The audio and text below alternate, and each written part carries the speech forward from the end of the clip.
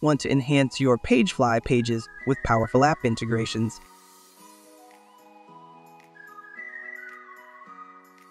Stay tuned to discover how you can easily add Shopify App Blocks to your PageFly sections and pages, making your store more dynamic and engaging.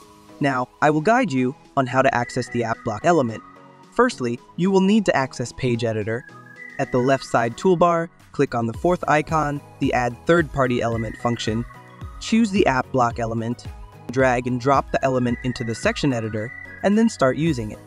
The Shopify App Block element enables you to integrate app blocks from your existing apps directly into your PageFly pages or sections. This makes it simple to add extra content from the apps you use to your PageFly designs. Please note that the App Block element can only be used with Shopify Themeboost 2.0, and this element can only be used once on a page. Next, it's configure the App Block element. In the General tab, you can adjust the visibility, attributes, and animation of the element.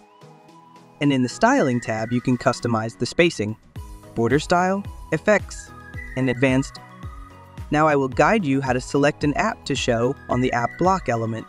Before accessing the app to show on the App Block element, there are two things you need to do. It's publish the PageFly page and access the theme editor for the page.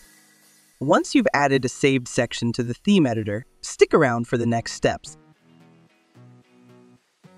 Firstly, choose the Add Block button. Then in the Apps tab, you can either search for it in the bar at the top or just scroll down the list to find what you're looking for. In this example, we'll be adding the star rating from Stamped Product Review eJuicy app. We won't cover the app itself today, but there are plenty of resources online if you'd like to learn more. Lastly, click Save, and here's how the element will appear after it's been added.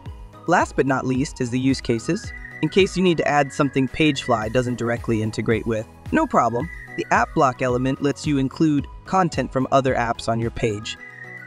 And this is the end of the tutorial.